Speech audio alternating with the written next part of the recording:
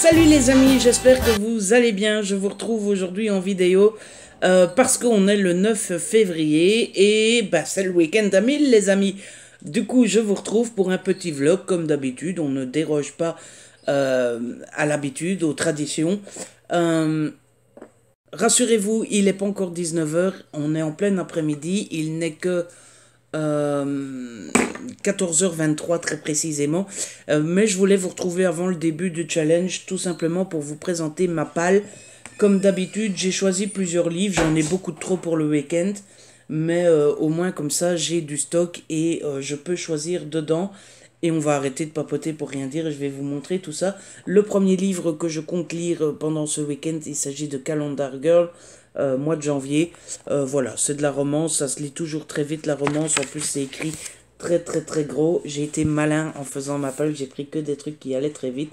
Il fait 200 pages et je pense honnêtement que ça sera 200 pages gagnées très rapidement et très facilement. Ensuite, j'ai choisi de prendre Saving Us, le deuxième tome de Consolation écrit par Corinne Michaels aux éditions Harlequin. Celui-ci, j'étais obligé de le prendre. Je viens d'avoir fini le tome 1 qui s'appelle Saving Air. Et c'est un gros coup de cœur et je peux vraiment pas attendre avant de commencer ce tome 2. D'ailleurs, je pense que je vais le commencer tout de suite et je vais pas attendre 19 h. Je vous en dis pas plus sur ce tome-là, puisque c'est un tome 2. Mais franchement, je vous conseille de vous pencher sur le premier tome. Il vaut vraiment le détour et j'ai vraiment kiffé. Ensuite, je me suis pris Angelica Verinen, le tome 1, Le voleur de bijoux. C'est un jeunesse, c'est écrit très gros aussi. C'est une stratégie, je pense que ça se lira très rapidement aussi. Et voilà, c'est une princesse qui fait des enquêtes. Je pense que ça aussi, ça peut être bouffé en quelques heures seulement. Ensuite, je me suis pris La Belle Étoile de Cathy Cassidy aux éditions Nathan. C'est un SP que je viens de recevoir, mais qui est déjà sorti en début janvier, au tout début de l'année. Et donc voilà, comme ça je ne le laisse pas traîner trop longtemps. En plus du Cathy Cassidy, je pense que vous connaissez tous. Et ça se lit très vite, donc je pense que c'est un bon plan aussi. Et puis je me suis pris Billy Blaireau aux éditions Casterman. C'est écrit par A.L. Kennedy. C'est un petit jeunesse aussi. Je ne l'avais pas demandé à Casterman, mais ils me l'ont envoyé comme ça. Du coup, je compte me le lire parce que, encore une fois, c'est écrit très gros. Et en plus, il y a des illustrations. Donc je pense que c'est encore une fois des trucs qui vont se lire très vite. Et puis je me suis pris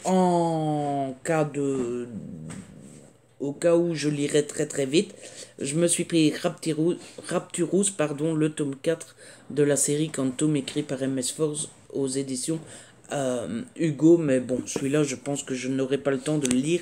C'est vraiment si jamais, je sais pas, si jamais je suis drogué et que j'arrive à lire très vite.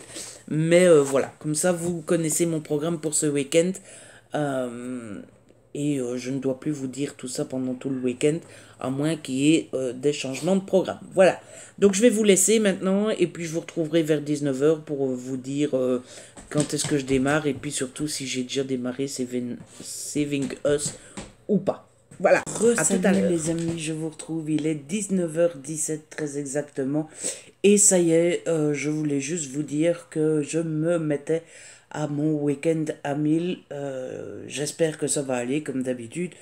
De toute façon, je fais partie de ces gens qui sont contents quand ils ont réussi, mais qui ne se prennent pas la tête quand ils ont raté. Donc il n'y a pas de raison que ça n'aille pas.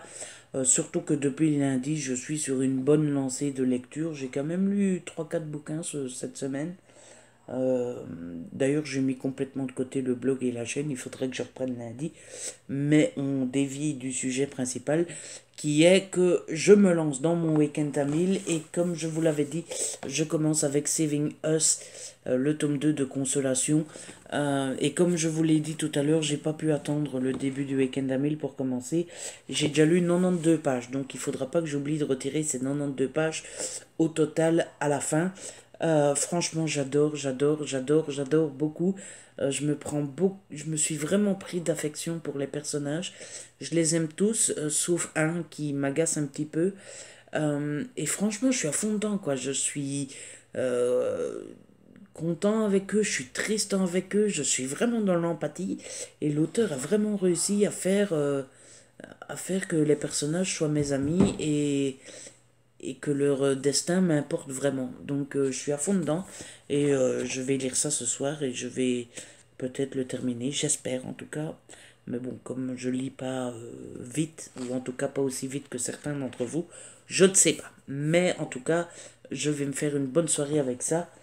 Et voilà, je vais vous retrouver plus tard. De toute façon, j'ai la soirée libre puisque j'ai déjà soupé. Je suis déjà en pyjama, mon pyjama super sexy qui ne ressemble plus à rien. J'ai mon petit pilou qui est à côté de moi. Donc je suis relax, tranquille.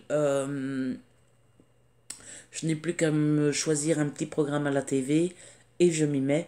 Oui, je vais chercher un programme à la TV.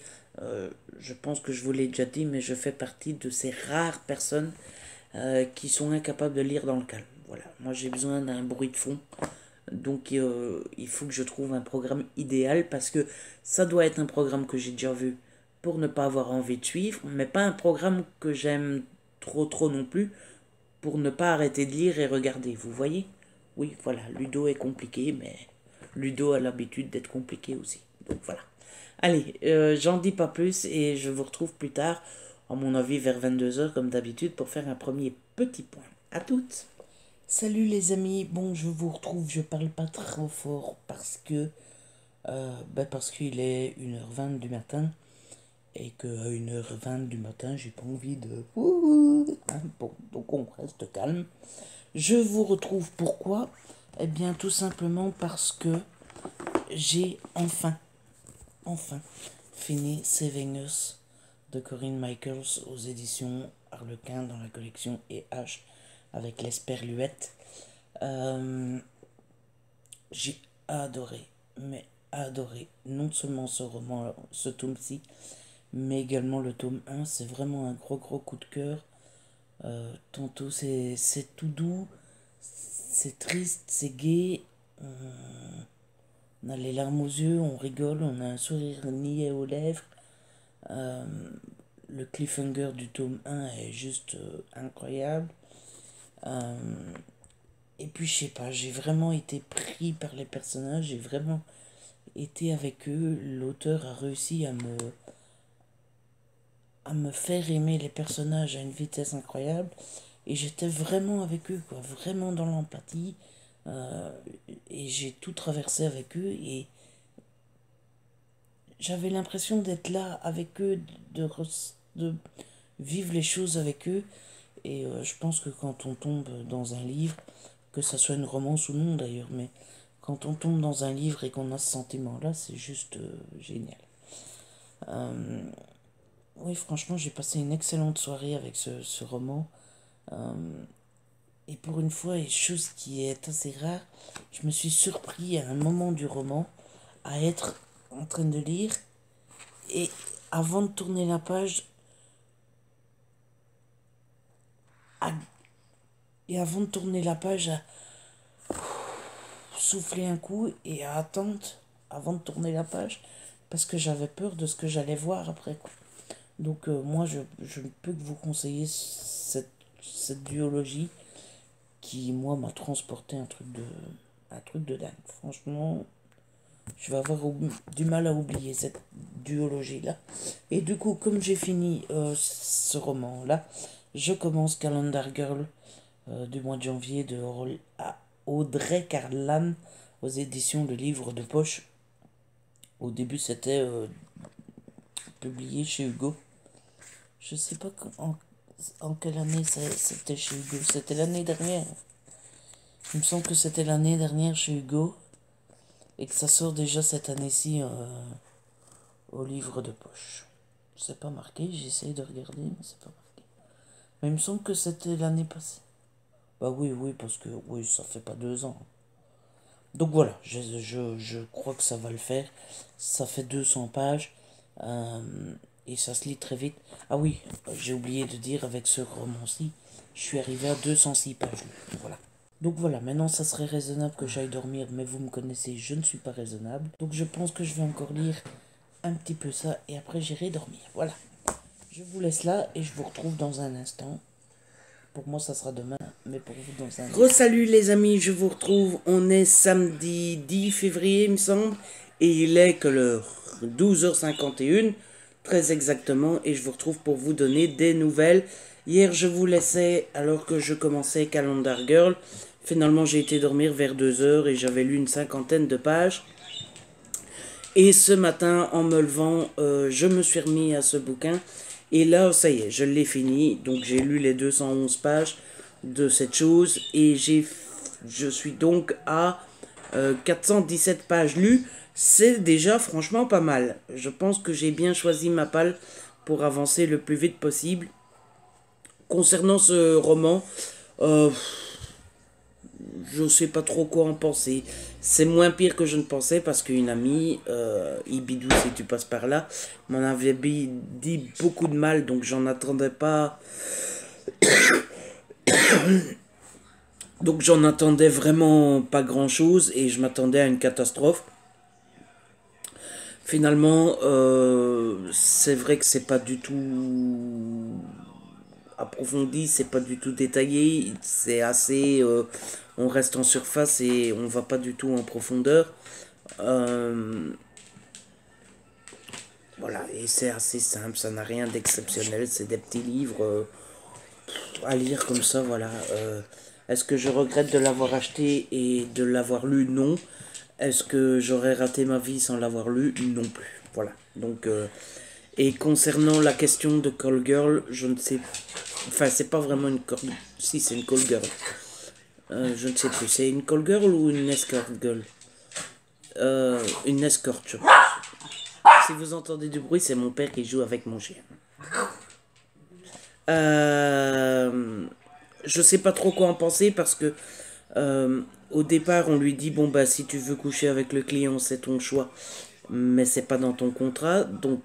D'un côté, on ne l'oblige pas à coucher, mais d'un autre côté, on lui propose 20% de fric en plus si elle couche, donc on l'incite, mais d'un autre côté, on comprend très bien que même sans le fric, elle coucherait avec, hein, donc voilà, c'est son choix, mais d'un autre côté, on lui donne quand même de l'argent, donc je sais pas, voilà.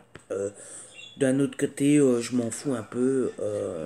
Alors oui, il y a le débat du l'image de la femme et compagnie. Moi, je pense que c'est juste un livre qu'il faut lire pour ce que c'est. Et c'est sûrement pas le genre de livre qu'on lit pour avoir des leçons de vie. Et c'est sûrement pas un livre qu'on donne à une gamine de 15 ans qui ne sait pas faire la différence entre un livre et la réalité. Voilà. Et du coup, bah, je vais commencer le nouveau roman qui s'appelle Angelica Varinen. Le tome 1, Le voleur de bijoux de N.M. Zimmerman aux éditions Flammarion Jeunesse. C'est aussi de la stratégie pour le week-end à 1000. Je vous l'avais déjà montré hier, hein, c'est écrit très très très gros et c'est de la jeunesse, donc à mon avis ça va se bouffer tout seul et ça sera encore 2 pages de gagné. Mais avant de me mettre à ça, ben on va faire une petite pause dans la lecture parce qu'il faut peler les patates pour ce soir. Il faut que j'aille promener Pilou. Et puis un peu de ménage, les courses et compagnie. Comme d'habitude, la routine. Et puis voilà, je vous retrouve tout à l'heure pour vous dire où j'en suis. Recoucou les amis, je vous retrouve. Mais on est le soir là, puisqu'il est 19h20 ou 19h30, un truc comme ça. Et je vous retrouve parce que bah, ça fait déjà 7 heures que je ne vous ai plus parlé. Et que surtout j'ai avancé dans mes lectures. Donc comme prévu cet après-midi, j'ai lu Angelina Varinen, le tome 1, c'est ce livre, pardon. Ce livre jeunesse écrit super gros. Et comme je l'avais prévu, ça s'est lu super rapidement. C'est écrit très gros, c'est très très très jeunesse et... il n'y a aucune difficulté à lire ça très rapidement. Je l'ai eu fini cet après-midi. Il m'a fallu quoi je ne sais pas, mais pas longtemps pour le lire. J'ai assez bien apprécié, même si, voilà quoi, c'est une histoire sans beaucoup de développement, sans beaucoup de description et compagnie. C'est vraiment fait pour les gamins. Ça m'a vraiment fait penser à un petit livre qu'on pourrait sortir et faire lire et lire un chapitre par soir à son enfant le soir ou un truc comme ça. Donc j'ai vraiment bien apprécié, mais il faut le prendre pour ce que c'est-à-dire un livre jeunesse. Et ensuite j'ai sorti La Belle Étoile de Cathy Cassidy aux éditions Nathan. Là j'en suis vraiment qu'au tout début puisque j'ai lu 16 pages. Et pour le moment, c'est sympa, mais c'est du Cathy Cassidy. Je pense que elle est assez connue pour ne pas devoir vous expliquer tout ce qu'est du Cathy Cassidy. Euh, et pour le moment, je passe un bon moment. Donc, je pense que je vais faire ma soirée là-dessus. Et donc, en tout, je suis à 634 pages lues. Franchement, je crois que c'est bon.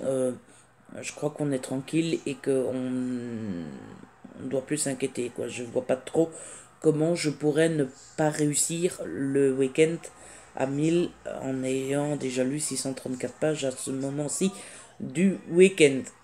Du coup, je sais pas, j'hésite à faire autre chose ce soir, à regarder un film ou une série, ou alors je continue à lire et je profite de ma lancée pour avancer dans les livres et dans les SP. Je sais pas, je verrai, je choisirai après. Euh, Là, j'ai déjà dîné, j'ai déjà été promener Pilou. D'ailleurs, vous n'avez pas encore vu Pilou ce week-end. Pilou, viens dire bonjour. Allez, viens. Qu'est-ce que c'est ça? Qu'est-ce que c'est ça? Montre-toi à la caméra. Bonjour Pilou. Qu'est-ce que c'est ça? Qu'est-ce que c'est ça? Oh là là là là.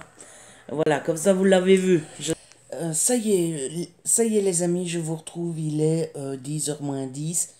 Et je vous retrouve pour faire un petit point. Donc en fait, comme je ne vous l'avais pas dit, je vous avais dit que j'hésitais sur quoi faire. Finalement, j'ai continué à lire un petit peu La Belle Étoile de Cathy Cassidy chez Nathan. Et j'aime pas vraiment. Voilà, j'aime pas beaucoup. En fait, pour tout vous dire, c'est l'histoire de Dixie qui a 12 ans et qui vit avec son père parce que sa mère l'a plus ou moins abandonné. On connaît pas bien l'histoire. Enfin bref, en tout cas, elle ne voit plus sa mère depuis qu'elle est gosse. Euh, et chaque année, sa mère lui envoie une lettre pour lui souhaiter bon anniversaire. Sauf que le jour de ses 12 ans, ben, sa mère revient.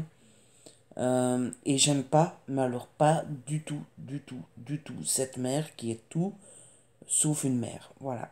Déjà, elle revient après 8 ans d'absence. Elle Il n'y a pas de grande effusion d'amour et de... Enfin, je sais pas, moi, je serais mère et je verrais pas ma fille depuis 8 ans. Je la prendrais dans mes bras. Enfin, ça serait fête nationale. Là, c'est bonjour Dixie, un petit câlin et c'est fini. Et puis surtout, ce qui m'énerve beaucoup, c'est que cette mère est une baroudeuse qui fait des festivals... des festivals? Non, des festivals un peu partout. Elle n'a pas de chez elle. Elle fait la route dans un van à moitié pourri. Elle vit dans des tentes, dans des tipis et compagnie. Et je spoil peut-être, mais je suis obligé pour vous raconter ce qui ne me plaît pas. Donc si vous voulez pas connaître la suite, ne regardez pas la suite de la vidéo.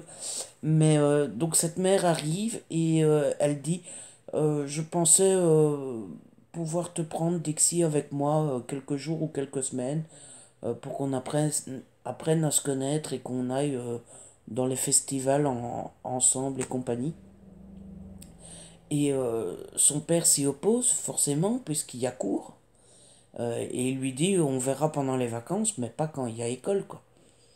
Euh, il reste 5 semaines d'école donc non c'est hors de question et compagnie. Et donc déjà je trouvais la mère elle n'accueille pas son enfant bien pour moi. Et en plus, elle lui propose de partir comme ça à l'aventure. Son père n'est pas d'accord, mais en plus, la mère, au lieu d'être fâchée sur le père et de dire bon bah tant pis, ça sera pour plus tard, elle réveille la petite en pleine nuit en lui disant finalement ton père est d'accord, et elle part avec la petite alors que c'est pas dit clairement, mais on sent que le père n'était pas d'accord, quoi. Donc c'est presque un enlèvement quoi. Et et puis ils partent, voilà, dans un van et la fille bouffe n'importe quoi, mange n'importe quoi. La mère et ses amis, enfin, ils dorment dans un tipi. La fille se lave dans une rivière, il fume des joints à côté d'elle, enfin c'est n'importe quoi. C'est quoi ça pour une mère? Franchement, je suis énervé contre la mer et je suis vraiment énervé contre la mer. Et je n'ai lu que 89 pages, mais j'ai beaucoup de mal à avancer. Mais qu'est-ce que c'est que ça pour une... Restons polis. Du coup, voilà, j'ai peu avancé, mais je suis arrivé à 707 pages. Franchement, je trouve que je suis large et je suis bien là. Mais j'ai plus envie de lire, surtout que bon, voilà, j'ai envie de le lire parce que c'est mon tout premier partenariat avec Nathan. Euh, et j'ai pas envie d'abandonner le tout premier, quoi. Je trouve ça un peu con et triste et dommage. Donc j'ai envie de le continuer, mais j'en ai plus du tout envie ce soir. Donc je me dis, comme je suis large, que j'ai pas envie de continuer et que surtout j'ai envie de faire autre chose, je vais arrêter là pour ce soir et je vais me mettre devant la TV. Et je continuerai demain, voilà, il reste 293 pages à lire. Je pense que je suis largement large. D'habitude, le dimanche, je dois encore lire 500-600 pages, quoi. Là, j'en ai que 200 à lire. Donc, c'est relax et tranquille. Bon, par contre, quand je me lève demain, je m'y remets vraiment. Parce qu'il faudrait pas que je me dise j'ai le temps, j'ai le temps, j'ai le temps. Et que je finisse à 9 h au soir à devoir carburer. Donc voilà, je vais vous laisser là et je vous dis à demain. À tout de suite pour vous, mais à demain pour moi. Salut les amis, je vous retrouve. On est dimanche 11 février. Et il est 14h10. Je ne vous ai pas encore parlé aujourd'hui. Il faut dire que j'avais pas grand chose à dire ce matin. Et après, j'ai été un petit peu occupé, etc. Mais du coup, je vous retrouve pour faire un petit point et pour vous dire ce que j'ai fait. Donc hier soir, je vous quittais en vous disant que je ne lirai plus et que je regarderai la télé. C'est ce que j'ai fait, j'ai regardé la télé. Et j'ai été dormir assez tard. Du coup, ce matin, je me suis levé assez tard. Mais j'ai quand même eu le temps de lire un petit peu La Belle Étoile de Cathy Cassidy, toujours chez Nathan. Je déteste ce livre. Voilà. Je vous en ai déjà parlé hier soir. Et je me suis rendu compte hier en arrêtant de lire et en me mettant devant la TV que, en y repensant, ça m'énervait. Voilà, ce livre m'énerve, je comprends pas. Surtout que j'ai encore lu 80 pages ce matin et ça ne s'arrange absolument pas. Cette mère, c'est une catastrophe et je comprends pas comment on peut faire ça à sa fille. En plus, elle lui parle comme une mère. Enfin bref, ça m'énerve vraiment. Mais comme je vous l'ai dit, comme c'est mon premier partenariat avec Nathan, je vais quand même aller jusqu'au bout. Même si ma chronique écrite et en vidéo sera assez assassine. Mais bon, voilà, je vais le lire. Il me reste 70 petites pages. Voilà, je déconseille fortement ce livre. Et en plus, ce que je comprends pas, c'est que si c'était pour les adultes ou pour les ados, à la limite, ils sont en âge de comprendre.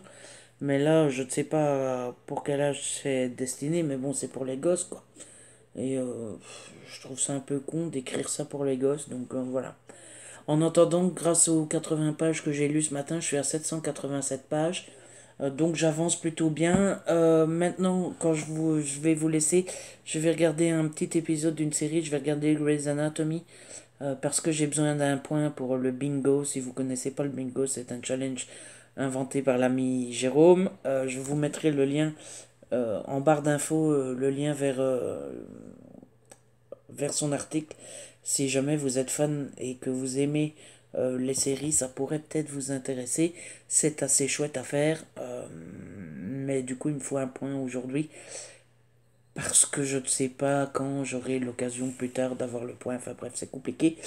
Mais du coup, je vais vous laisser. Et voilà. Bon, ce matin, j'ai rien fait. Hein. J'ai lu les 80 pages. J'ai cuisiné, j'ai dîné, etc. Donc vous n'avez rien raté d'exceptionnel. La seule bonne nouvelle du jour, c'est que j'ai commandé un livre. Voilà. Sur un coup de tête hier soir. Et je vous dirai tantôt ce que c'est. Comme ça, il y a un peu de suspense. Ouh. Allez, je vous laisse. Je vais regarder Grey's Anatomy. Je vais finir le Cathy Cassidy. Et je vous retrouverai quand j'aurai fini pour vous dire ce que j'ai pensé de la fin. Pour voir si ça s'améliore un peu. Mais j'en doute fortement. Ça y est les amis, je vous retrouve. Il est pas loin de 18h. Il est 17h49 très exactement. Et j'ai enfin fini La Belle Étoile de Cathy Cassidy. Mon avis n'a pas changé. La mère est une vraie comment dire ça poliment.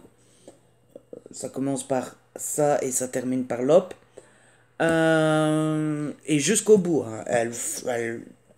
Elle foire tout jusqu'au bout, hein. C'est carton plein. Pour le titre de pire mère du monde, c'est n'importe quoi. Enfin, ce livre m'a énervé à un point, vous n'imaginez pas. Mais je l'ai fini. La critique sera assassine, mais après tout, c'est le jeu, ma pauvre Lucette, de donner son avis honnêtement sur un livre, n'est-ce pas? Par contre, je me rends compte que je me suis arrêté sur le plus gros détail, le plus important, mais le seul négatif, mais qui prend toute sa place, et que je n'ai pas parlé du positif, alors que du positif, il y en a, et ce sont les enfants qu'il y a dans ce livre, qui sont très très très attachants, notamment Mousse, qui est un jeune garçon qui est abandonné par sa mère, parce que sa mère est toxicomane, et qui est abandonné par son père, parce que son père n'en a rien à foutre d'elle, de lui plutôt. Et il était très très très attachant. La fille principale de ce roman d'ici est très attachante aussi. Et le lien qu'il crée entre eux, il y a Finn aussi qui est un jeune garçon aussi. Le lien qu'il crée entre eux est vraiment le point positif du roman. Et d'ailleurs le tome 2 qui est ici et qui paraît au mois de juin, ça s'appellera l'étoile rebelle, je sais pas, on ne le voit pas bien à la caméra. Mais ce tome 2 sera centré sur Mousse. Et ben voilà, j'ai beau ne pas avoir aimé celui-là, j'espère que Nathan sera d'accord pour m'envoyer la suite, sinon j'essaierai de me le procurer. Parce que ben j'ai bien aimé Mousse. Franchement, c'est le point positif de ce roman, c'est que j'ai beaucoup aimé Mousse. Enfin bref, j'ai fini ce roman et j'en suis donc à 860 pages lues sur mail. Et donc il me reste toute la soirée pour lire 140 pages. Donc ça devrait aller. Et j'ai changé un petit peu ma palle puisque normalement je devais commencer un autre jeunesse. Mais je trouve que là, la jeunesse, j'en ai soupé, c'est bon. Du coup, je vais sortir le premier jour du reste de ma vie de Virginie Grimaldi aux éditions Le Livre de Poche.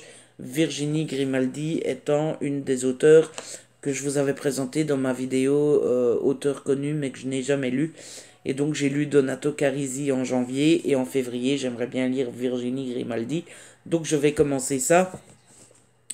C'est écrit assez petit, donc je suis pas sûr que ça soit la bonne stratégie pour le week-end à 1000.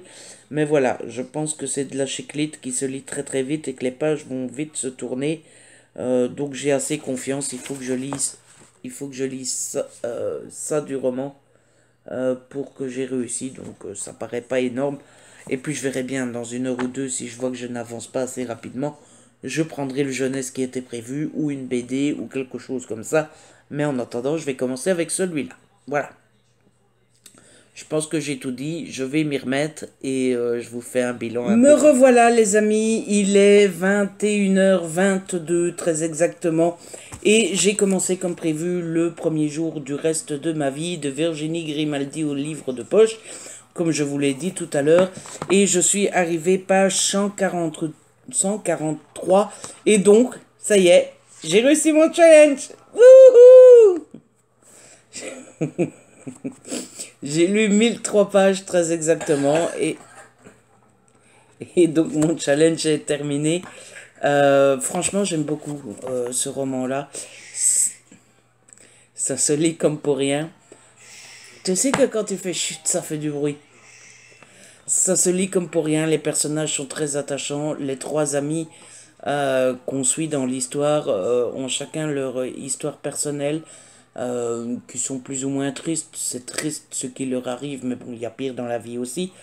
Mais du coup, on comprend qu'elles ont besoin de changer d'air, et on est très vite dans l'empathie avec eux, avec elles plutôt, et on est très vite accroché à elles. Et quant à l'histoire générale sur le paquebot et compagnie, on voyage et il y a plein de petits moments très sympas. Donc j'aime beaucoup, voilà. Maintenant, comme il est encore assez tôt, je ne sais pas trop ce que je vais faire. Est-ce que je vais continuer à lire ou est-ce que je vais regarder une série? Je ne sais pas, je suis pas encore décidé. Maintenant, je vais manger un petit truc parce que j'ai faim. Et puis après, je verrai bien. Du coup, je vais pas clôturer le vlog maintenant. Et je vous retrouverai demain matin. Voilà, comme ça, je clôture à mon aise. Et je vous dirai ce que j'ai fait ce soir. Voilà. Ah bah, à demain. À tout de suite. Recoucou les amis, bon bah je vous retrouve, on est lundi comme je vous l'avais dit et je vous retrouve pour clôturer ce vlog, pour clôturer ce week-end à 1000. Donc hier je vous laissais, j'avais lu 1003 pages et je vous disais que je ne savais pas encore trop bien ce que j'allais faire pendant la soirée, si j'allais continuer à lire ou pas, ou à regarder une série et compagnie. Finalement, j'ai continué à lire un petit peu le premier jour de ma vie, du reste de ma vie de Virginie Grimaldi, mais franchement, j'ai pas lu grand-chose, j'ai lu deux trois chapitres, mais les chapitres dans ce livre sont très courts. Du coup, j'ai lu une petite demi-heure, mais en étant plus sur la tablette qu'autre chose et compagnie, ce qui fait que je me suis arrêté. Et alors, Pilou, t'es malade? Ce qui fait que je me suis arrêté à 1017 pages très exactement. Mais j'ai réussi mon week-end, j'ai réussi mon challenge et ça c'est fantastique. Je suis trop heureux et trop fier de moi. Et puis voilà, franchement je suis content de mon week-end. C'est la première fois que je réussis le week-end à 1000 aussi rapidement. Puisque finalement, bah, j'ai pas lu samedi soir ni dimanche soir. Et franchement, bah voilà, je crois que lire des jeunesses pendant le week-end à 1000, c'est carrément le bon plan. Maintenant, voilà, c'est la première fois que j'avais autant de jeunesse à lire. Ça n'arrivera pas à chaque fois, à mon avis, donc on verra bien pour les autres éditions. Mais en tout cas, j'ai bien réussi celui-ci et j'ai bien réussi facilement. Donc, bah, je suis content, je suis heureux. Le truc est positif. Donc, que dire de plus? En tout cas, voilà, j'ai pris encore une fois beaucoup de plaisir à vous filmer ce petit vlog, à vous retrouver un petit peu comme ça de temps en temps pendant mon week-end. J'espère que vous aurez pris, vous, plaisir de le suivre. En tout cas, si c'est le cas, n'hésitez pas à la liker, à la partager, n'hésitez pas à laisser un petit commentaire. Et puis, bah, on se retrouve très vite pour une nouvelle vidéo. Mais d'ici là, prenez soin de vous et de ceux que vous aimez. Ciao les amis.